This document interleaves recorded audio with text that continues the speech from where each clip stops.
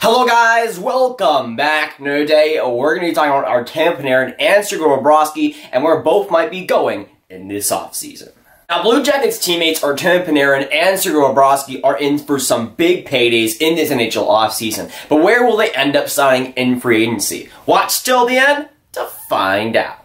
Now, we'll start this video with Artemi Panarin, arguably the guy that is a little bit less obvious on who he'll sign with this offseason. Now, he is, of course, Russian-born player, age 27, left winger. He had a fantastic season with the Columbus Blue Jackets this season, getting 79 games, getting 28 goals, 59 assists for 87 points. And when it comes to Artemi Panarin, wherever he goes, he'll get paid, and that's pretty much a guarantee. Now, the first team that might sign Artemi Panarin this offseason is the Columbus Blue Jackets, and it might seem unlikely that it actually does happen, but I would say Panarin has a much bigger chance in re-signing with Columbus compared to Sergei Bobrovsky. I don't think it will happen, but it definitely is possible. Now, amidst all the rumors and speculation that we've seen so far this season and going into the offseason, I still think the connection between Columbus and Panarin is still somewhat alive. While I don't think it is very likely that Panarin does end up signing in Columbus, let's say he doesn't get money that he wants in other teams or with other offers, he could be going back to Columbus, I think, pretty mutually. And Columbus has a lot of cap space this season, with obviously Panarin, Bobrovsky, Duchesne coming off the books. They'll have a lot of cap space. They need to re-sign a guy like Zach Werenski. But when it comes to connection there, I still think it can happen, even if it is unlikely. Now, Columbus has $32 million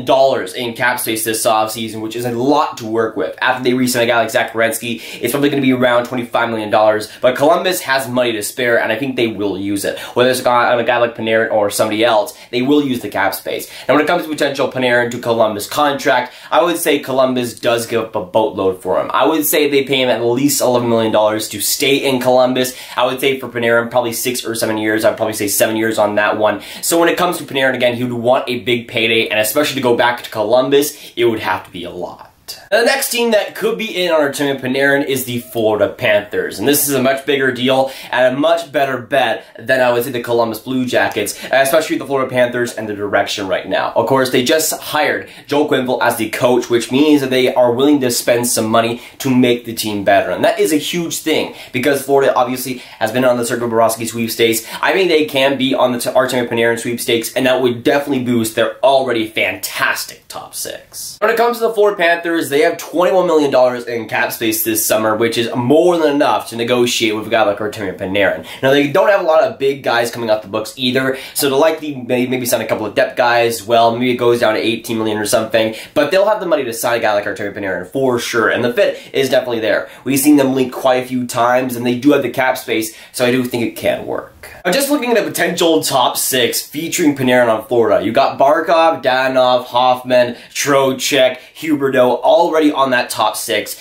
and adding freaking the bread man to that top six would just be absolutely disgusting. Now, when it comes to potential contract that can make that top six work, I would probably say Panarin goes for $10.5 million for 7 years. While Florida obviously has that Florida factor and it's a great place to live and stay, no state taxes and everything, I still think Panarin would want a lot of money even with that. I still think that Panarin would want that bunch of money, and I think Florida is the type of team to give it to him. Now, for the final and probably most likely destination for Artemi Panarin, I got the New York Rangers. They're a team that has a ton of cap space and a ton of money that they want to spend. And adding a guy like Artemi Panarin to that already solid up-and-coming core would just be absolutely lethal and would honestly be a great fit.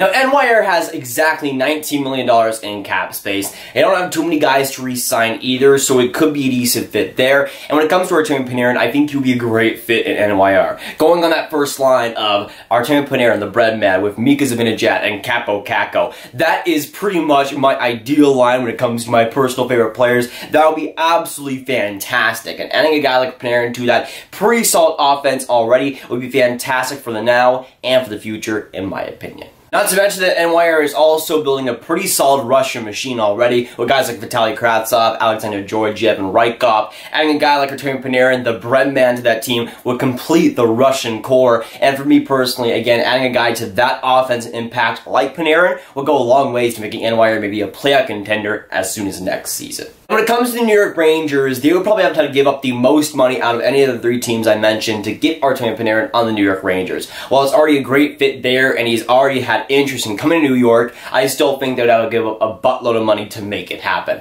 Now, when it comes to the potential contract, I would say he gets $11 million exactly on the dot for 7 years. And I think that's a very good deal for a guy, again, like Artemi Panarin's skill set. I think he'll bring a lot to the New York Rangers, will be a solid fit on that wing core, and again, having those years, he'll do a lot there, and could be a big part of a potential Stanley Cup contender in just a few years in New York. Now we're going to move on to Sergei Bobrovsky and his whole situation. While it might seem that there's one obvious team that he'll sign with, I think it's a lot more of an even playing field than people might give it credit for. Now, Sergei Bobrovsky had an up and down season, even though him and the Columbus Blue Jackets made the second round of the playoffs, which wasn't done before in their franchise history. Bobrovsky really didn't have too big of a part of it. He was pretty average, I would say, for most of that season, and only really stepped it up until the playoffs. So with Sergei Bobrovsky, I would say his stock kind of dropped a little bit because of the season, but I still think he's definitely going to get paid, and a lot of teams should be interested. Now, the first team that might be pursuing Sergei Bobrovsky this offseason, I have the Columbus Blue Jackets. And I can't even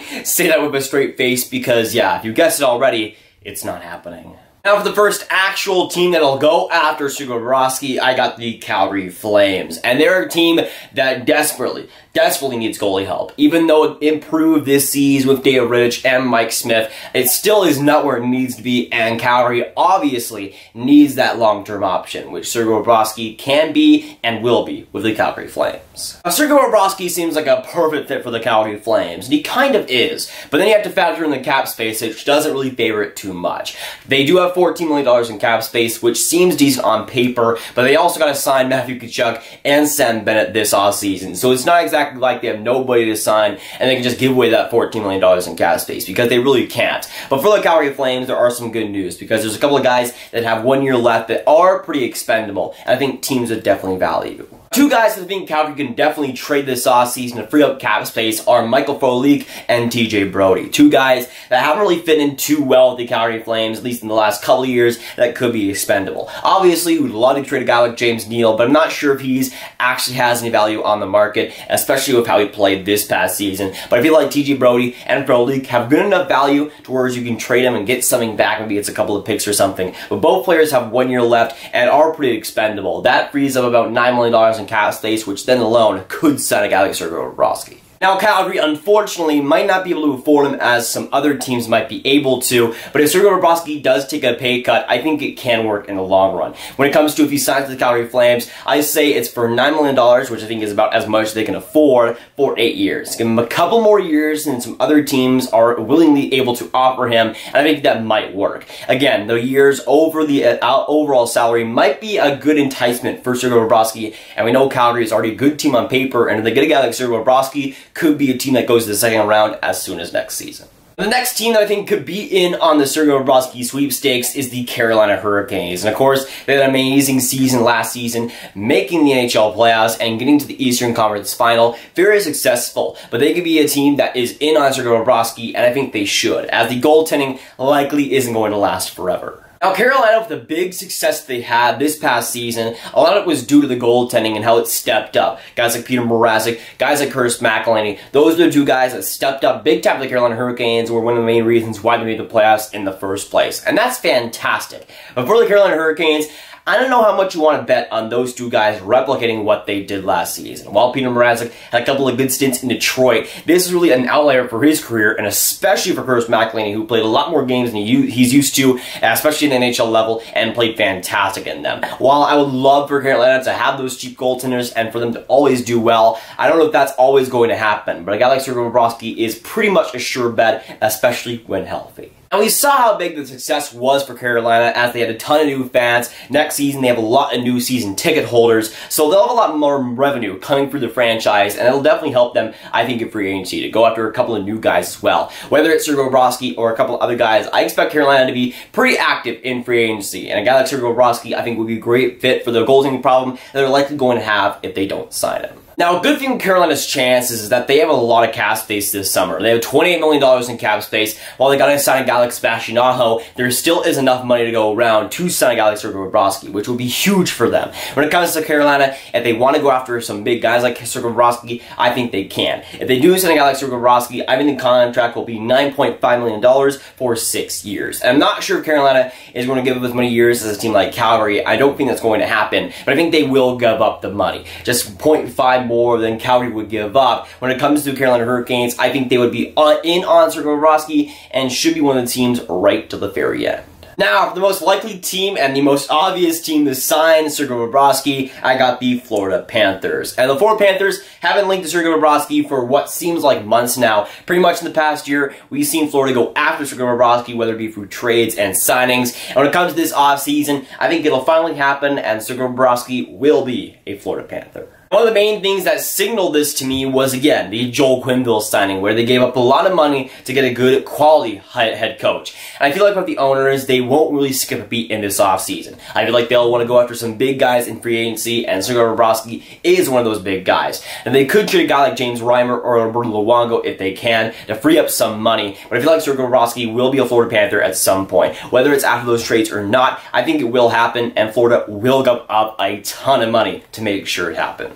And again, with Sergei Bobrovsky, I think the fit is there in Florida. They need a quality goaltender that they haven't had in a long time, and I feel like they're willing to give that up, willing to give up the cap space to make that happen. When it comes to potential contract, I think they give up the most of any team, offering a $10 million contract for 7 years. And that's a contract that Sergei Bobrovsky would want. Being in the double digits, he'd be the highest paid goaltender besides Carey Price, obviously, and that would obviously be a great contract for Sergei Bobrovsky to get. Something that can work, and obviously, when it comes to the Artemi Panarin and Sergei Bobrovsky angle, when it comes to the whole situation, unless Florida gives up some obvious cap hit like guys like Luongo or Reimer, I'm not sure if they'll be able to afford both Artemi Panarin and Sergei Bobrovsky, but I'm willing to bet I would say Sergei Bobrovsky is the guy they're going for the most, and it does make sense since Sergei Bobrovsky is their big need and the goaltending is the thing they want to fix. But of course, with this video, I want to hear your guys' thoughts down in the comments down below. So, let me know what you think about the Artemi Panarin and Sergei Bobrovsky situations,